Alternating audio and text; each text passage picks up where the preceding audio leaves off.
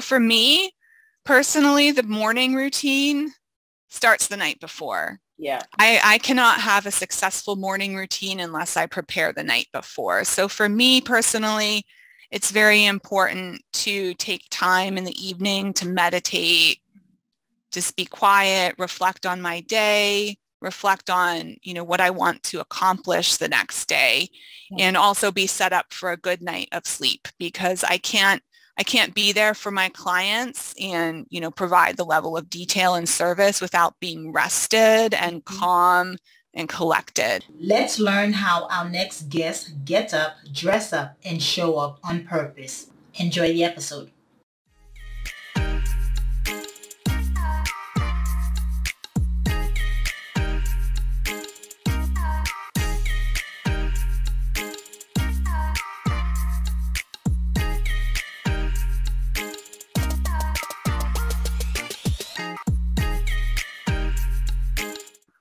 Hello, morning enthusiasts. Welcome to the Best Morning Routine Ever podcast. I am your host, Dr. Lunid, and today it's an honor, it's a privilege to welcome a very special guest to the show, Marianne Keith.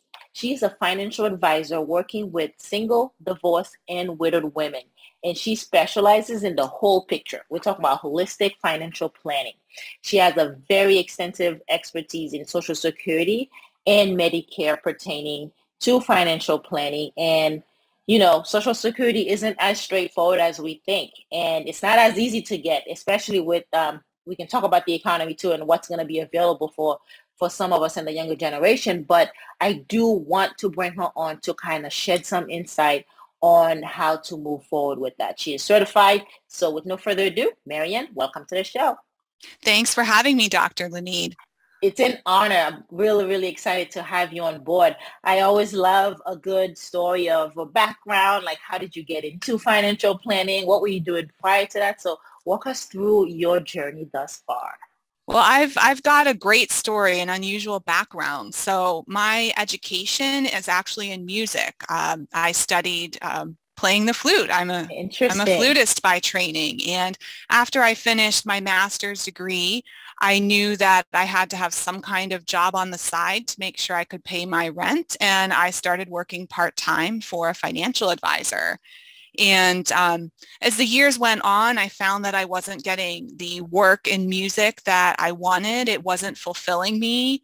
And at the time I was working for Craig Beaton of Beaton Wealth Management, where I still work, and I'm proud that I've been there for over 15 years now. And he offered me a career path. He said, hey, I see that you're maybe not happy with the music work you're doing. I'm happy to sponsor some education for you and teach you the ropes. And I went from, answering the phones and filing papers to being a financial advisor. And it's very fulfilling. I enjoy being able to help people and do meaningful work that impacts people's lives on a day-to-day basis.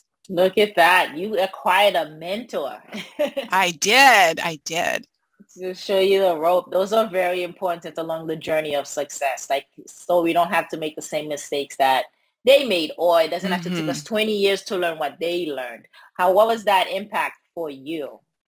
So having a mentor in the financial planning industry is particularly important because we have to be experts in so many areas. We need to know about tax planning, retirement planning, estate planning, investment planning, insurance planning, and someone in their 20s can't do that alone. You need to have someone to really guide you and help fill in the gaps while you're trying to learn everything. Yeah, no, I agree. Mentorship is the way to go to actually expedite the learning process, especially having to become an expert. So tell us about the women you do serve. What are some of the concerns that they bring to you?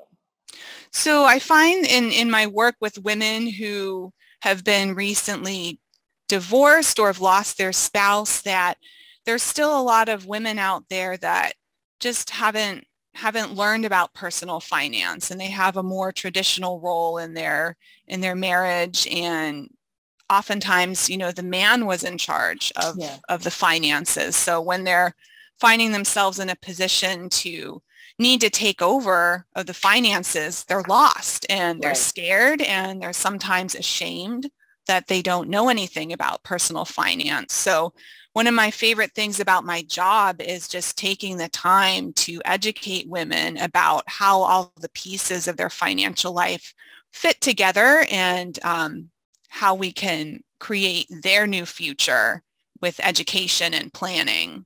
Yeah, you're creating a lot of hope for these women, right? Because Yes. a lot of the time they're coming from a place of despair, of pain and hurt, and they they need some type of security. That's right. And then you can provide it. So I can see how that can be very, very fulfilling for you. What is it that you find you have to teach them?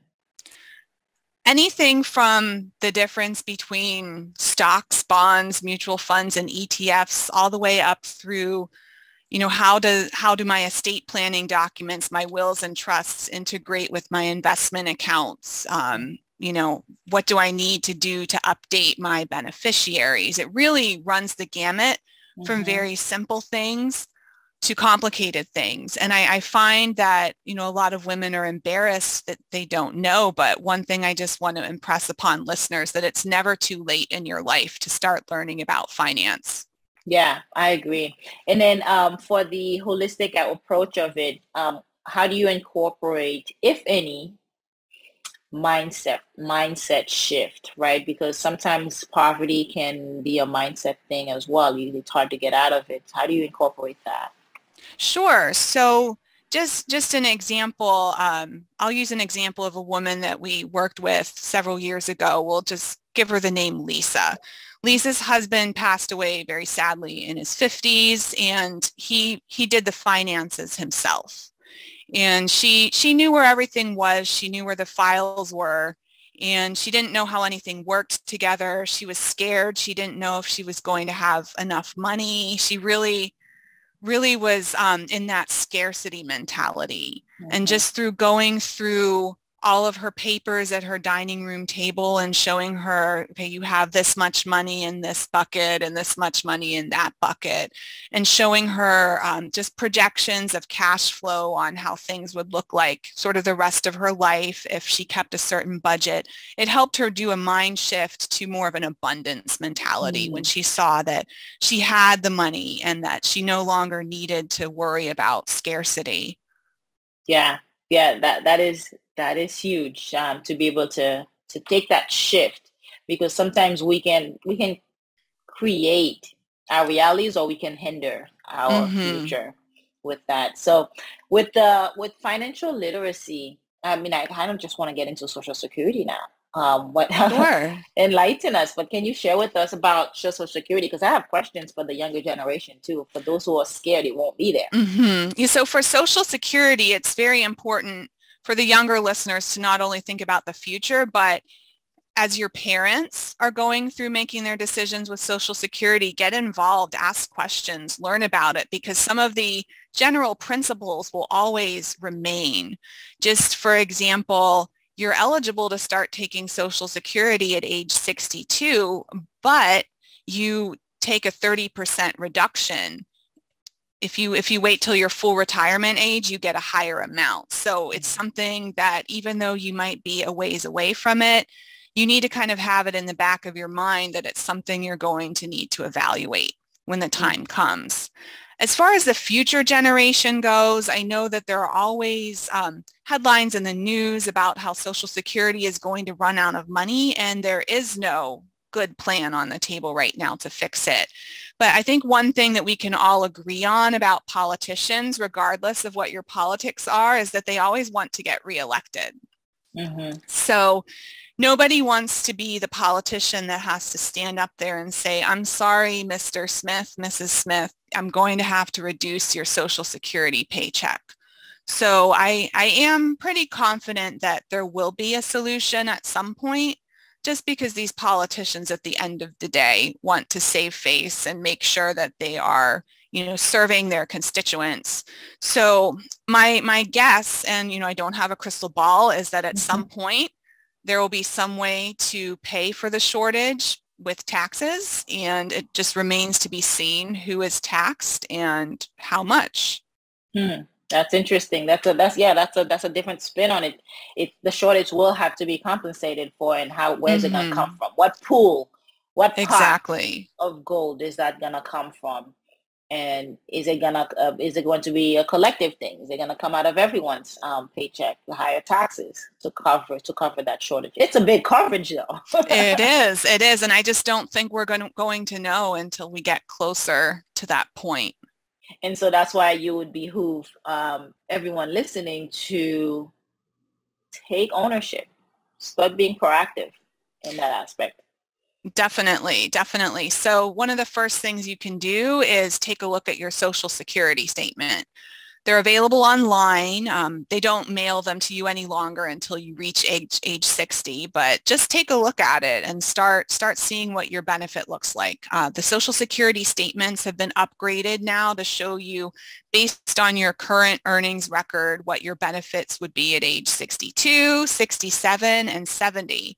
So it's something to get yourself familiar with, regardless of what your age is. That's interesting. I just recently got married and had to go through the Social Security office.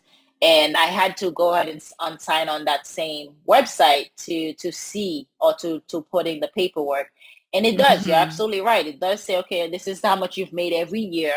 Mm-hmm. And then at this rate, this is how much you'll make at 62, 65 years old. This is what your benefits would look like. I thought that was very interesting. I've never seen insight into that until that moment. So I imagine there's a lot of us who don't know what the heck that looks like. We just keep putting money into this social security tax every month and not seeing what's happening, how it's growing. Mm-hmm. And I think something, Dr. Lunid, I know you deal a lot with routines. And with routines, we're not always going to have the same routine every day. And maybe looking at your Social Security statement is something you put on your calendar to look at as part of your financial routine, maybe once a year. Yeah. Regardless of your age. That is wise. That is wise. So now that I have to get into financial routines, habits, let's talk about healthy finance habits. So I think that good, healthy finance habits start with regular check-ins with yourself, if you're single, or with your spouse, if you're married. So you need to sort of figure out the right rhythm. If you're kind of new to your situation, newly divorced, widowed, newly married, you maybe have more frequent check-ins. You could do monthly check-ins. Yeah. Once you get a good system in place, I think that quarterly check-ins are very important. And you start with something simple like a budget so that you can identify where the issues are. And, if resources allow, I think that it's important to hire a financial planner to help walk you through some of the decisions, because if you're not an expert or if you're newer to personal finance, then it's really important to have that advisor, not only for advice, but to sort of act as your coach and your educator and your advocate. Yeah, I was just thinking about how this is a business, right? Real estate planning is a business.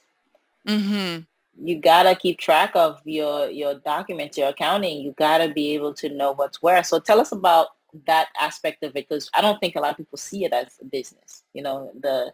Especially the older generation. Sure. So, the way we work as a business is we do the planning and we help people inventory their assets. We help people make sure they have all the proper documents on file, with their estate planning. We make sure that they're set up with a good tax accountant to make sure that they're maximizing their tax planning. And, we look at their insurance and make sure that they're properly insured with all lines of insurance. That's a big topic with the life insurance, disability insurance, and look at your homeowner's insurance. Do you have umbrella insurance? Wow. So I feel like with financial advisors, we're kind of the people that are there with the clipboard and a checklist, and we act as your quarterback. We want to go through everything in your life. We want to know about your mortgage. Do you have a good interest rate? Should you refinance? And we just go through every little detail, and then we help you execute. We give you a plan. We give you your homework so that you can achieve your goals. That's great advocacy work. I was going to say, yeah. Mm-hmm. So I'm sure you have a multitude of clients on a monthly basis, and then you see them daily. How do you get up, dress up, and show up, right? What are the habits that you have to do that are non-negotiable to help you show up for your clients? Sure. So for me, personally, the morning routine starts the night before. Yeah. I cannot have a successful morning routine unless I prepare the night before. So for me personally, it's very important to take time in the evening to meditate, just be quiet, reflect on my day, reflect on, what I want to accomplish the next day, and also be set up for a good night of sleep, because I can't be there for my clients and, provide the level of detail and service without being rested and calm and collected. So I feel like my morning routine starts the night before. And then in the morning, after I kind of do my thing, drink my tea quietly, once I start shifting to work mode, I check my emails to see if anyone is in crisis, if anyone needs to hear from me right away. And then otherwise, I just start preparing for the day and see who I'm meeting and see how I can best serve them and, take care of any research I need to do before I start seeing my clients. Yeah, I totally agree with you. It does start the night before. We really have to capitalize on the quantity and quality of sleep we're getting, because if we're waking up tired, we're not going to have a morning routine that's effective. Exactly. I totally agree. Yeah. And I like that your meditation aspect is doing it. You do it at night as well. I do mine in the morning, but it really does calm the mind. It really does help you show up better, more composed, as you said. Have there been days you don't do it and then you notice a difference? Of course. I have a very busy mind. I'm sure you've noticed through the call, I have to consider so many aspects of a client's financial life that I need that meditation at night to just sort of close the mind down, just to bring the activity level down in my brain. And I find that if I don't do my nightly meditation, that there's too much chatter in my brain and I have trouble falling asleep, and I'll sometimes even dream about investment research and such. So I do notice a difference. If I don't meditate, I'm much less rested in the morning. Yeah, dreaming about work, so you never thoroughly deep sleep. Yeah, I want to dream about being at the beach. You and I both, Marian. That's awesome. Now, tell us, how can we find you? Where can we connect with you? So you can connect with me by going to our website. And our website is www.beatonwealth.com. And that's Beaton with a B. Mm-hmm. Perfect. Yeah, this has been insightful. Thank you for sharing and shedding the lights on Social Security and how to be proactive, how to start planning now, and have habits in place. Make it a monthly, quarterly habit to check into that to see what your benefits could be and how you can add to that. What else can you do? And so this has been very helpful in shedding that light. Thank you for your time today. Thanks for having me. It's a pleasure. Hope you enjoyed today's episode. Please comment and tell us what was your favorite part, your favorite habit that you are going to try out for yourself today. Comment below. If you haven't already, be sure to subscribe. Until next time, I will see you at the top of your best morning routine ever. Stay blessed.